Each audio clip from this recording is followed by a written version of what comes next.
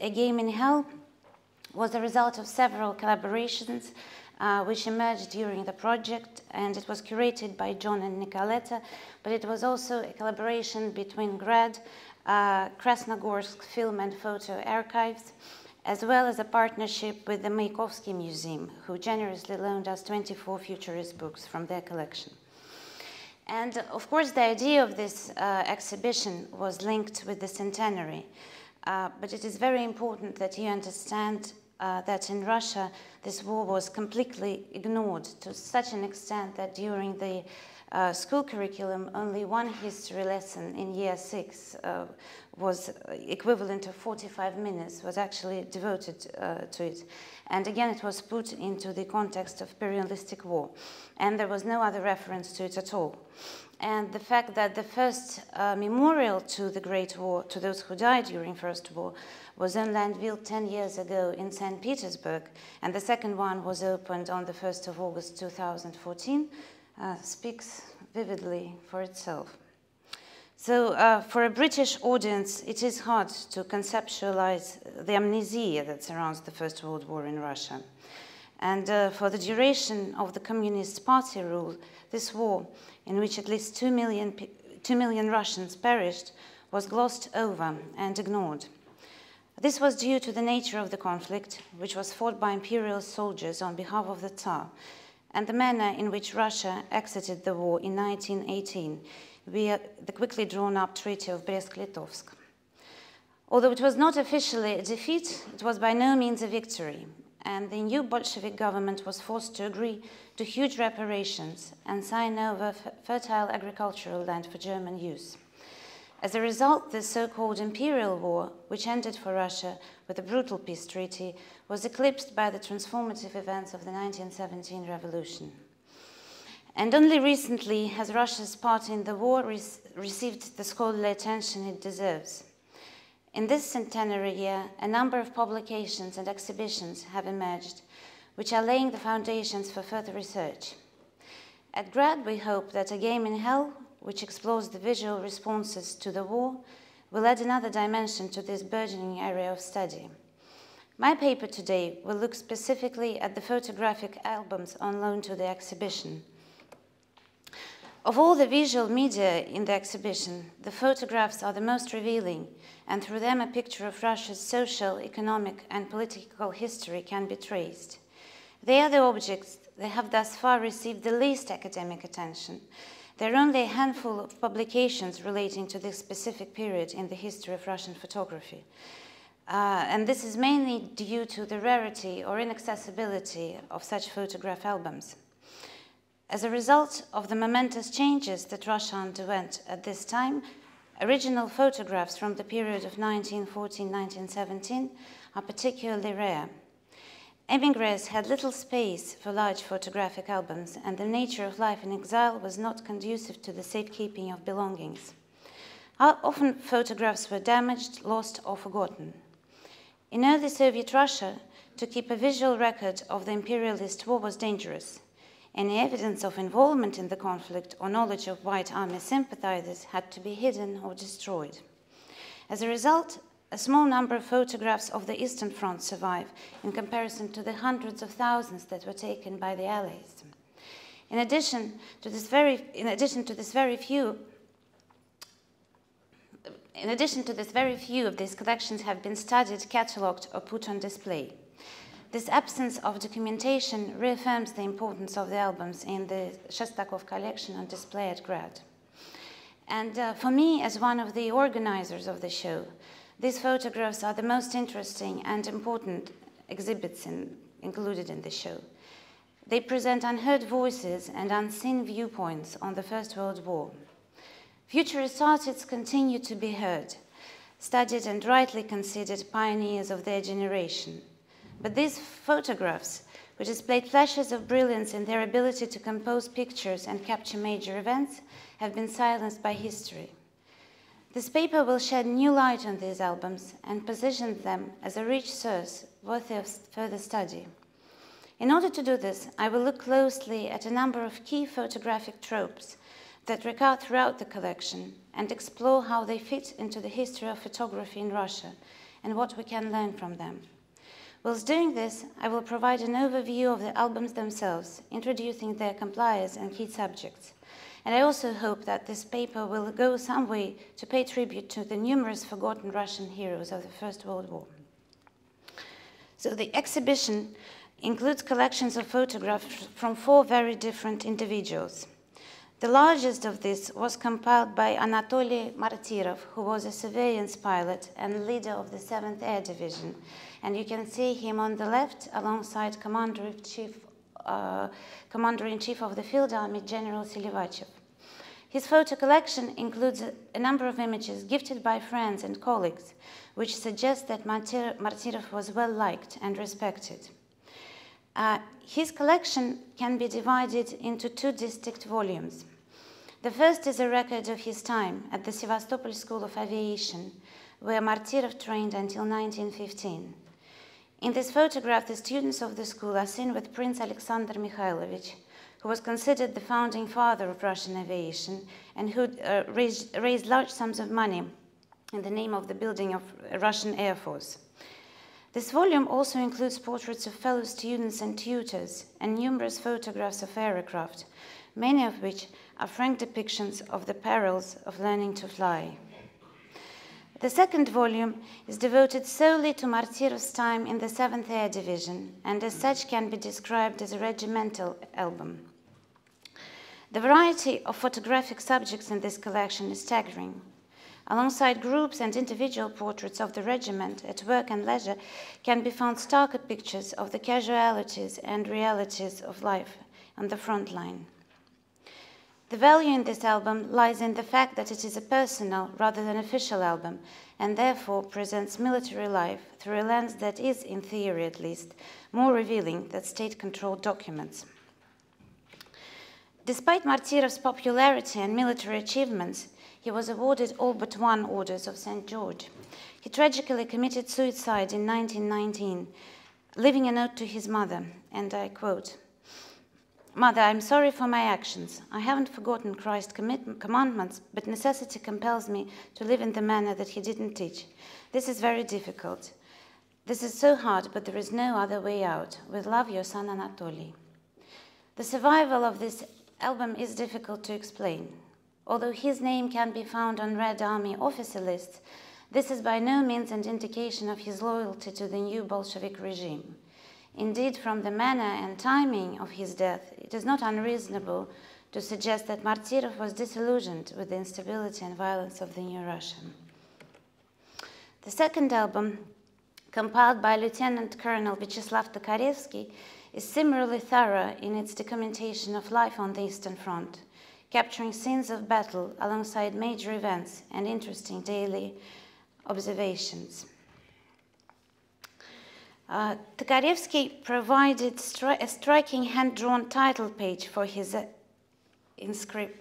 album with the inscription "Memoirs of the Great World War."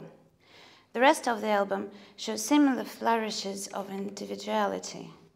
Photographs are arranged by date and location, and each double-page spread includes a map for reference. In addition to this, every image has a hand-drawn frame and is often accompanied by a caption. Clearly, Tokarevsky took particular pride in the presentation of his collection. Unlike Martyrov's aviation albums, which appear to be assembled from photographs gifted to the owner, this collection presents itself in the form of a photo diary, with images both captured and arranged by Tokarevsky himself. The historian Sergei Volkov, who was one of the contributors to the catalogue, has suggested that the book was carried by the lieutenant throughout the war and regularly updated, although this is difficult to prove. The survival of Tokarevsky's archive can be explained by his loyalty to the Soviets. In 1917, he was drafted into the Red Army as the head of department at all Russian General Staff, and he continued to hold official positions for the rest of his life. Although he was apparently allowed to keep his album, he was still required to censor his own images and obliterate undesirables. So how typical are these images, and how do they relate to the history of Russian photography?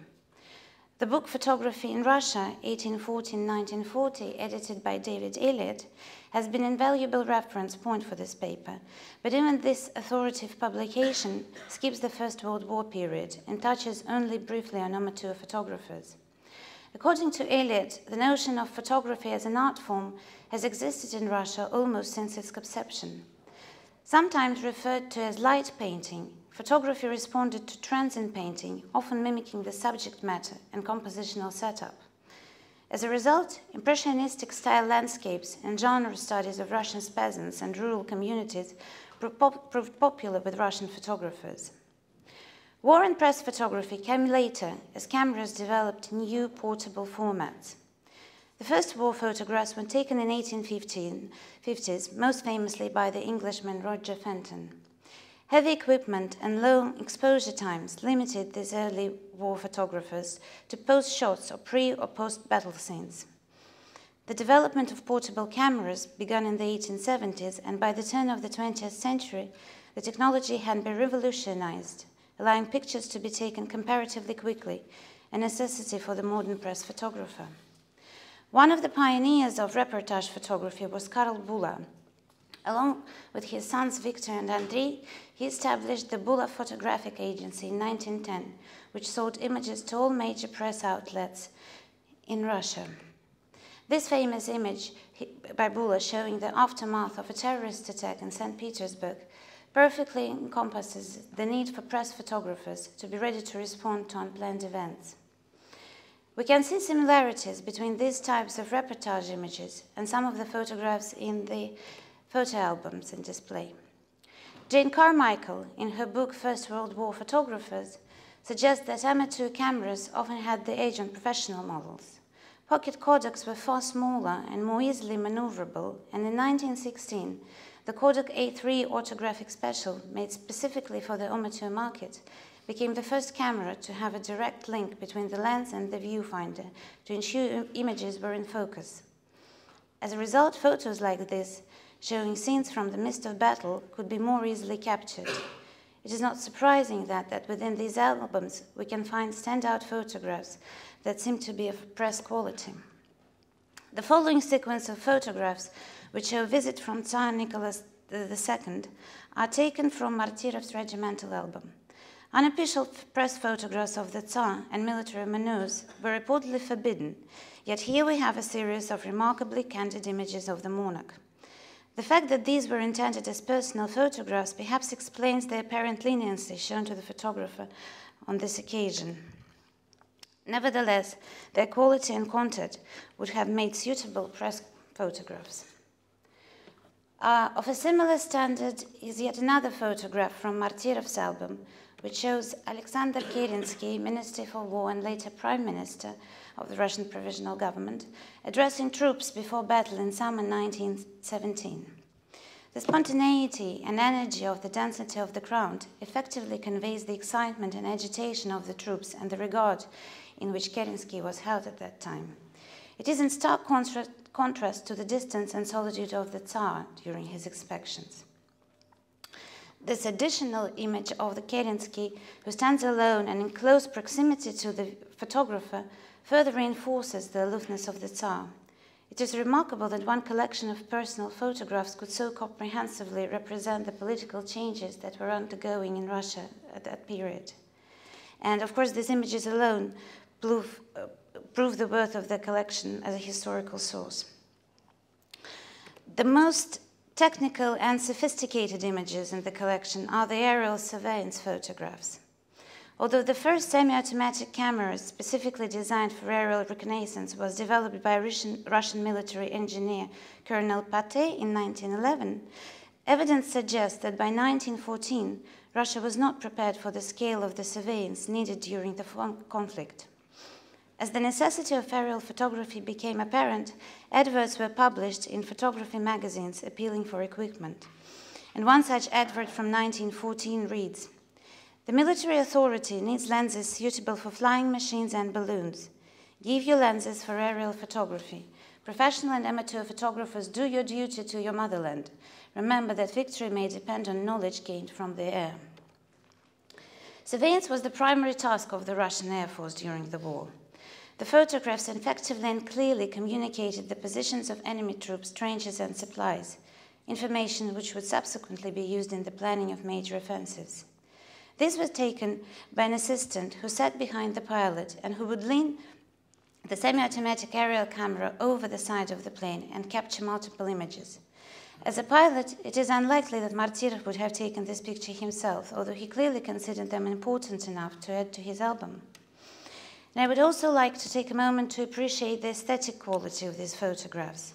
These stunning visual documents would have been seen by many avant-garde artists who saw military action during the war, and there is little doubt that their unusual marks and contours and unended view of the world inspired those artists who searched for a new type of reality. This was already mentioned by John, and Christina Loda has also written eloquently about how Malevich in particular was inspired by aerial photography in his development of suprematism. One of the most prevalent image types in these albums are portraits. Individuals were, and as we're very well known, still are captivated by the act of reproducing their own image. From the beginning of the 20th century, personal cameras such as the Kodak Brownie had become cheaper to buy, and the time-consuming development processes had been taken over by the manufacturers themselves. For the first time, society was able to repeatedly explore and record its image. Even if the Romanov princesses succumbed to the allure of the photography and were known to each possess cameras on which they recorded every facet of their daily lives. The aviator portraits in the collection are particularly fascinating in the way they adhere to a familiar international stereotype of how a pilot should look. This portrait of Alexander Rayevsky adheres to the trend, but presents the subject in profile and displays a professional quality that the other images lack. Rayevsky was one of Russia's most skilled pilots and completed a record-breaking number of flights and won numerous accolades. He was also a tutor at the Sevastopol school, where he earned a reputation as a perfectionist, strict disciplinarian, and was hated by his students. Here he met Martyrov, who became a favorite, and their close bond meant that many of the photographs in the first volume of Martyrov's collection were taken by Rayevsky, who was himself a keen photographer. The annotation on the corner of the image, possibly added by Martyrov, translates as "from the surface to space." Perhaps the most intriguing subject of all is the way these amateur photographers depict the darkness and catastrophes of war. This page acts as a memorial for the pilot lieutenant Anatoly Shkarin, who tragically met his death on 23rd of March 1917 due to a technical fault in his plane. And it says, I know that it says 23rd of April, but that's a mistake made by Martyrov. For his heroic deeds during military action, he was posthumously awarded the St. George Cross. Martyrov is not squeamish in placing the wreckage of the crash, and even a photo of his friend's body lying in state next to an earlier portrait of the unfortunate Shkarin. Its frankness is indicative of the matter-of-fact attitude towards death that soldiers adopted during wartime. Official propaganda, by its nature, spared the public images of Russian deaths, but was graphic in its depiction of enemy casualties, as we can see in this little book. Both photographers also shied away from the subject. An article from 1915 in Moscow magazine by Melodiev, a representative of the Russian Photographic Society, warned that photographers should not use their cameras, quote, to capture all this horror. This is not our affair, for something that would be a treasure for specialists is not for us, end of quote. Evidently, the soldier and pilot photographs didn't feel the same way. The threat and presence of death was part of the daily existence. I would like to end with this image from the Eastern Front in the Karevsky album. This desolate scene, with its heap of bodies and coal, perfectly encapsulates the tragedy of Russia's millions of forgotten soldiers who died as cannon fodder in Russia's Great War. Its resemblance to Vereshagin's apotheosis of war makes the photograph all the more poignant. So what we can learn from these photographs, and how do they contribute to our understanding of the visual representation of the First World War? Although photography can be slippery in its presentation of the truth and easily manipulated, these albums nevertheless give a valid, multifaceted depiction of the life of Russian servicemen during the First World War. The different styles of photography and the numerous different subjects not only enhance our understanding of wartime conditions, but also contribute to our understanding of how photography was used and valued at the time. We can confidently assert that these albums are indicative of the popularity and accessibility of photography in the early 20th century. Thank you.